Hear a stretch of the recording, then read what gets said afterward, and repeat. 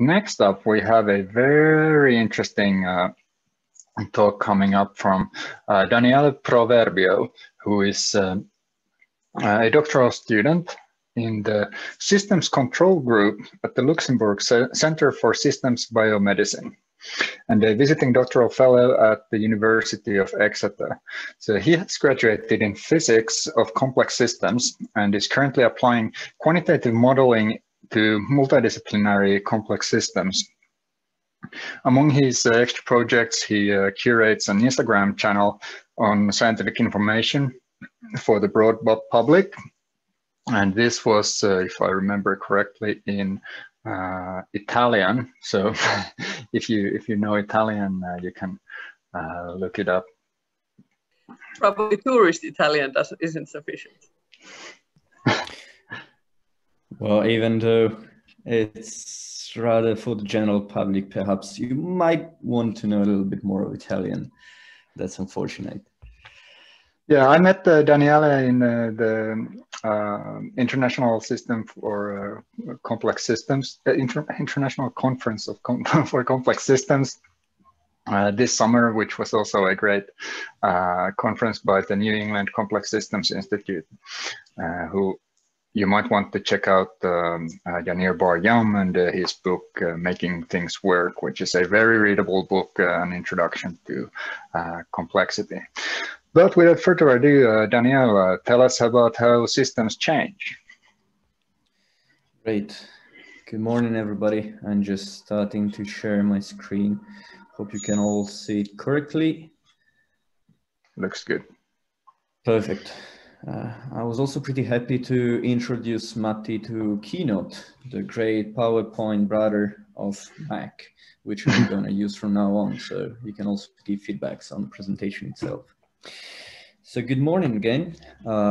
It's actually a great pleasure to be here talking. So first and foremost, well, I'd like to thank the organizers for the nice invitation.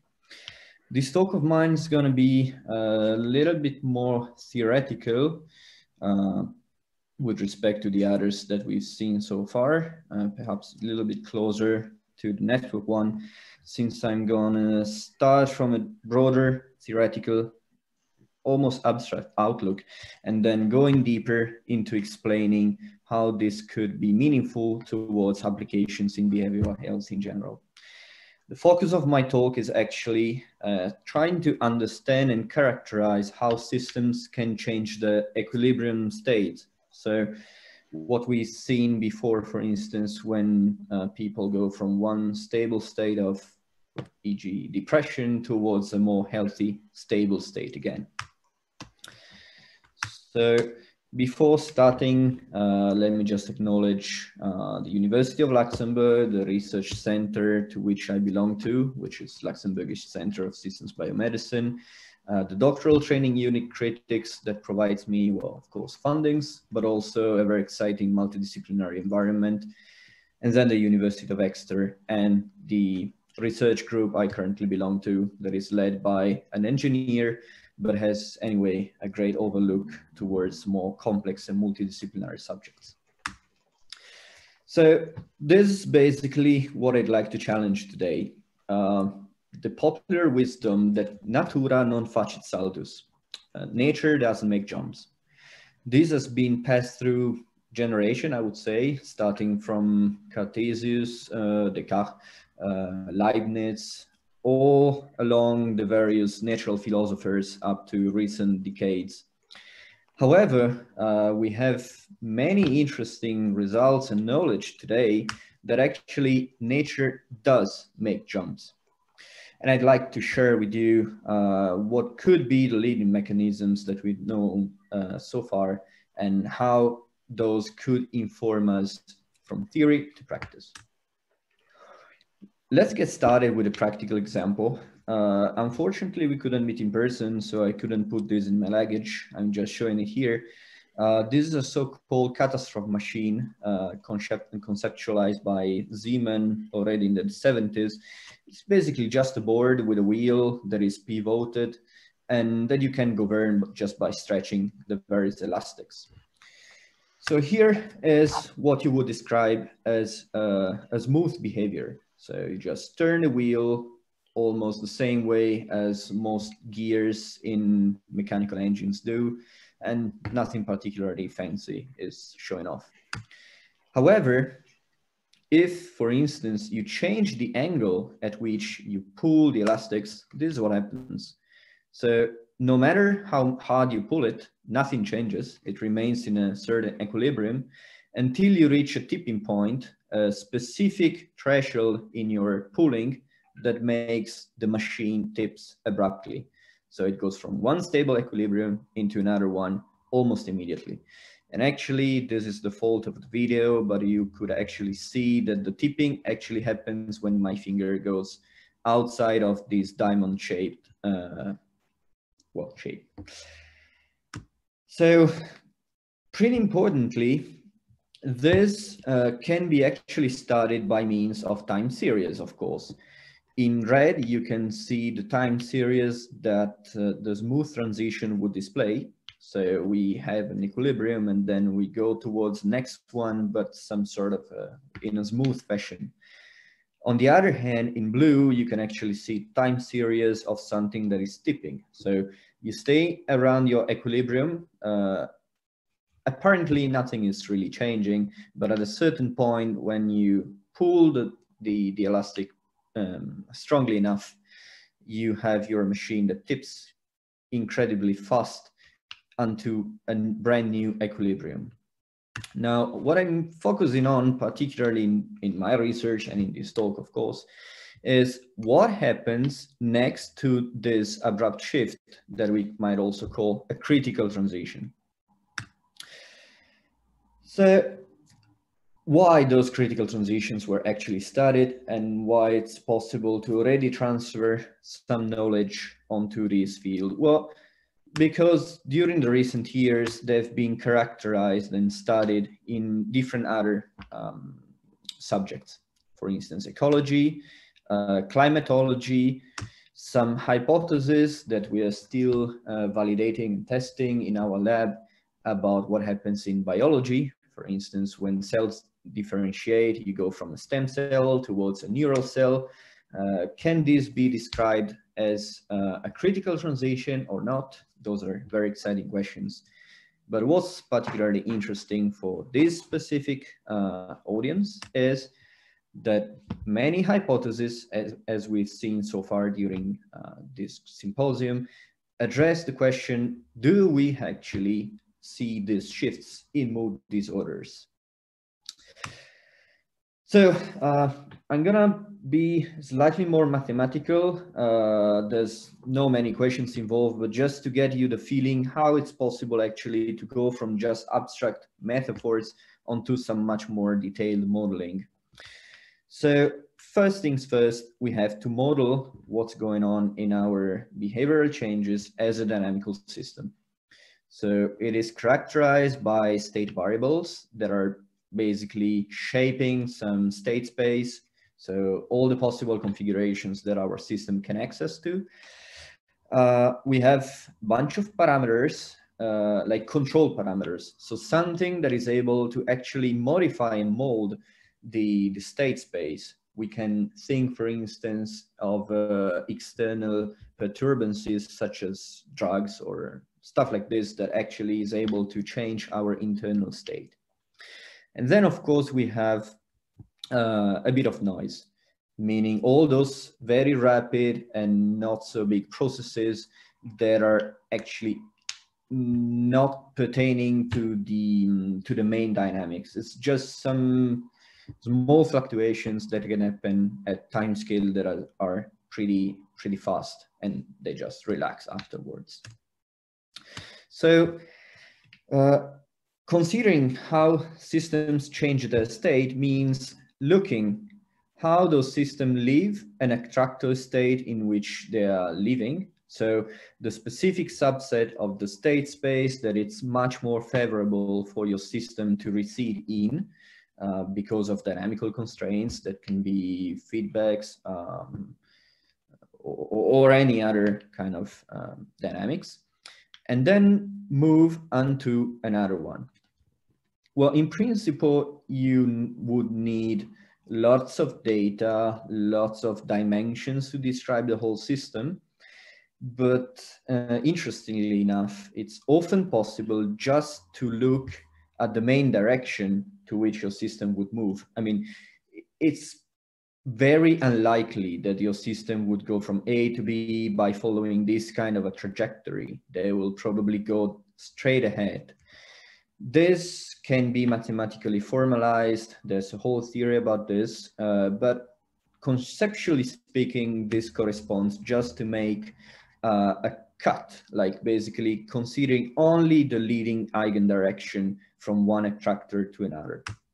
And this will basically lead us to the metaphor that Matti was using before, that of attractor landscapes that are characterized by those valleys that are just, you know, the 2D visualization of the full attractor space.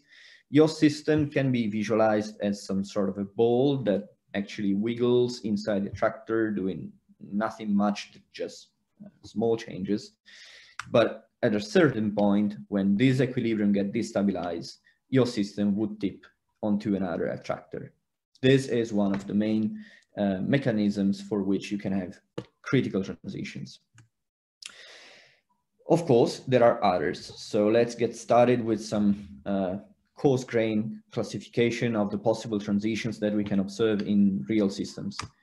Of course, we have the class of continuous transitions. We're not 100% interested in that during this talk, but those are basically the ones that we can almost perfectly piecewise linearize when studying their dynamics.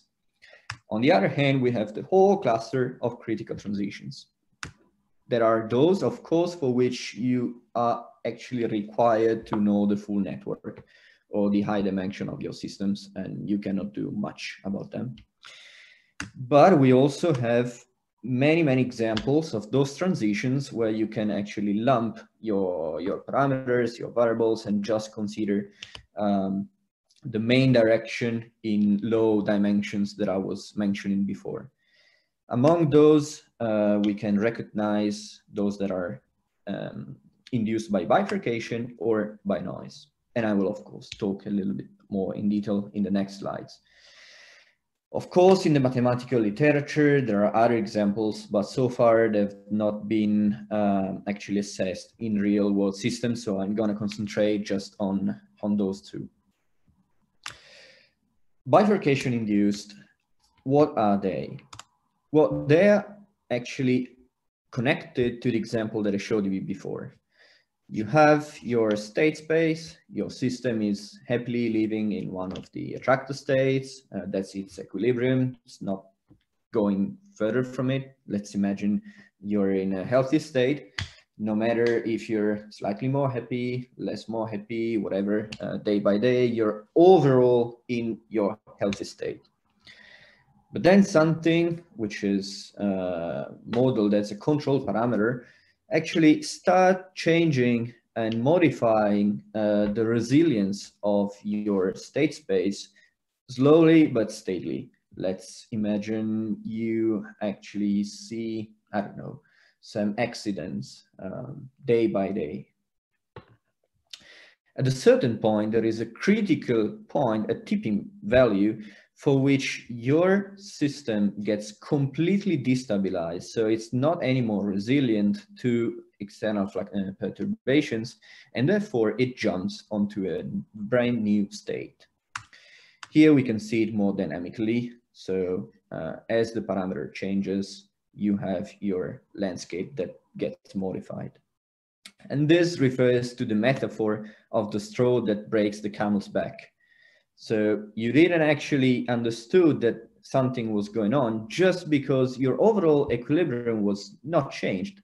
It was what's beneath that was stressed and stressed and stressed until you get to the critical point that makes your system change stability.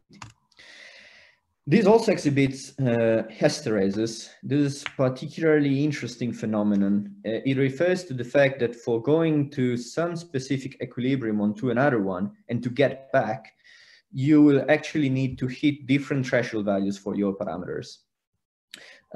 This might also ring a bell in a way that most of traumas cannot actually be just solved with a equal but inverse trauma, like the joke about hitting someone with a baseball bat. That it's an oversimplification for cartoons, and this might lead our intuition towards understanding what could be going on.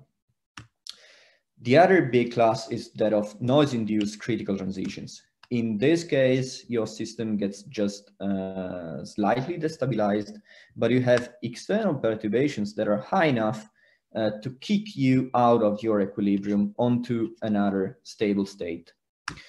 This also exhibits hysteresis, as we've seen previously from Matti, in a way that if your landscape is somehow already asymmetric, of course, the strength of the noise to get you from the rightmost equilibrium to the leftmost is actually different from going the other way around.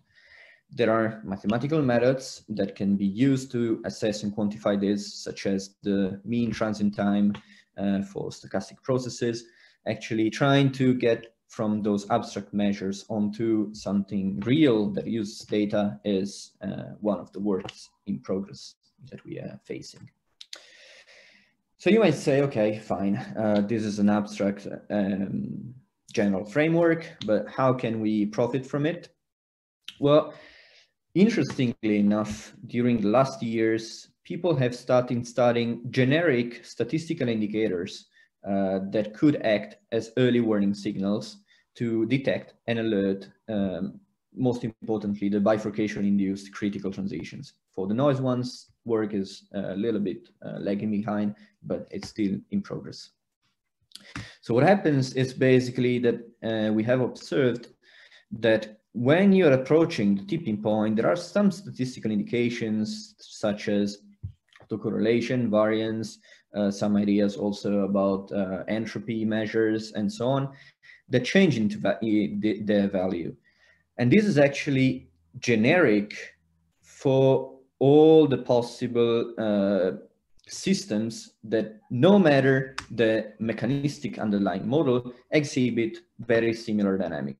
So this also kind of bridges how can we go from, let's say, a single person perspective onto a broader population. So, whoops, sorry. So here it's definitely possible to study those critical transitions without relying to specific mechanistic models and to go towards system classification. So using those kind of measures to try to understand if you're next to bifurcation or noise, and also to try to detect the sensitive regime that we're facing. Of course, their performance might vary depending on the specific dynamical properties and context that your system is facing. But in general, we can already try to understand which ones are more robust, which one can give us much more information, and overall, how can we depict a broader picture onto some more quantitative studies towards data analysis. Just to wrap up, here's actually finally, what's the relevance of those indicators for behavioral sciences? And sorry, this is pretty annoying. I want to just silence this stuff. Okay, fine. Okay, since this is the kind of data that you can observe in behavioral sciences, you might actually wonder if those things can be described as critical transitions. First, because you want to understand which are the key drivers of behavioral change. Are they actually mostly driven by continuous changes that don't exhibit hysteresis, or there are actually critical transitions? And then what is leading them? Are they random forces for which we don't have much control upon? Or are there actually some underlying control mechanisms that we can eventually exploit, not only for understanding beyond, of course, the linear approximation, but also to help practitioners For instance, to identify the sensitive phases in case they are unwanted, to try to revert them back. In case they are good transitions, for instance, from depression to healthy state, to try to push the system even further so that we can actually help the patients much more in a much more personalized manner. So I'm just getting to the end. Just to wrap up, I'd just like to recall that actually nature can make jumps. This is pretty important to remember, to go beyond what's been modeled so far that might be limited. By using such framework, it's actually possible to inquire those critical transitions without knowing the underlying mechanistic models. We can sit on a much macro scale level, sort of similarly to studying temperature rather than the single movement of molecules that are basically tackled by statistical mechanics for you that have those knowledge from physics. Of course, there are different ways to reach those critical transitions, and we're in a way of completing the classification and looking for the different measures that can happen into those different classes. And then, of course, the final goal would be to improve the performance of such indicators. All of this, once said theoretically, might eventually guide us towards better applications and towards better personalized interventions for the health of different patients. Of course, everything here has to be viewed under the lens of complex systems, and therefore this is why basically I got invited here. Hope this was clear, and I'm now open for any of your questions. Thank you. Thank you. That was really exciting. The idea of focusing rather on the temperature than on individual atoms, I feel that it has a really good driving power for like shifting our mindset into what do we want to figure out? So, or what are the important parts in the system? So, how do you actually study the control parameters or the equivalent of a temperature and figure out what is the control parameter in a system? Yeah, this is crucial. I mean, possibly just by focusing on this macro scale. I mean, this is slightly more phenomenological, of course. So you are mostly considering how things work rather than what makes them change. This can be practically applicable for a number of things. But then, of course, at a certain point, you will want to know what are the drivers. This is actually where such a complex system holistic view and a more reductionist point of view would eventually need to merge together. I mean, they are not one or the other. They must be one and the other, because they are just giving us different lenses to consider our mechanisms. Again, I can use a metaphor from physics and engineering. At the very beginning of the 18th century, nobody knew what temperature actually was. They were just measuring it. But nonetheless, they made some engines. Eventually, thanks to statistical physics, they understood what made the engines work. And so they managed to improve it way better. I think this could be also something that we might experience now. So starting from understanding fully what's going on, and at a certain time connecting with those that are studying the underlying mechanisms. Because the problem here is that in principle, unless you have just a couple of control parameters that are pretty obvious, like in our case, we are studying cells, and you're basically just treating them with man-made drugs. So you know that that drug is your control parameter. If you're giving a person some antidepressives, that could be your control parameter as well. But of course, there could also be other underlying mechanisms that could be, I don't know, fluxes of magnesium or potassium inside your brain, for instance, GABAergic hormones, and so on and so forth. But there could also be different combinations. And understanding exactly which combination to which power is actually your exact control parameter, this is most probably the next big, huge challenge of this particular research field. Because we already know some ideas about how can you make together networks so that you end up with something low dimensional.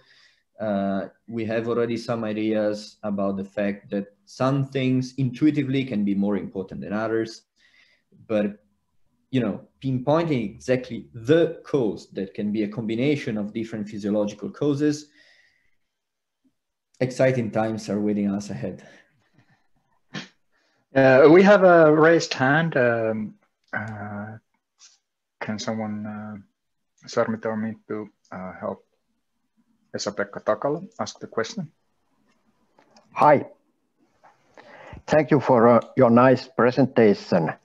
My question is about that you have shown that you can identify jumps or critical changes in the collected data. And, I would like to ask you that do you know if somebody have gone further in some behavioral studies so that you make a theoretical model and have different interacting factors and give different weights for those, about the dynamics of those, and after that making simulations. Because that kind of simulation could be one way to see that if those phenomena that appear by simulations looks like the natural changes. Absolutely. The field in general is more or less at its infancy, but here there are a few references, also from Merlin, Althoff, that Matthew already mentioned, and Matti himself, that are actually already trying to follow this kind of ideas. Other references, I know of one from Stapelberg's group from Australia, and from Martin Scheffer in the Netherlands, that are already trying to perform what you suggested. So devising some toy model that can somehow make sense and reproduce the natural dynamics, then making simulations and start identifying such indicators there. Apart from those, I'm not really sure that many works have been done in this specific direction because it's pretty brand new in a way. Thank you. Okay. I can probably also put the references in the Slack channel. That would be helpful. Yes, there is a Slack channel for critical transitions, or what this was called, something like this. And in the chat box, you also, Merlin Althoff has been doing the work on destabilization in mood disorders that you see on the slides on the screen. He just put on the chat box a link to a preprint of a computational model that might be related to this question also. Yeah. Thank you, Matti, Merlin, for sharing.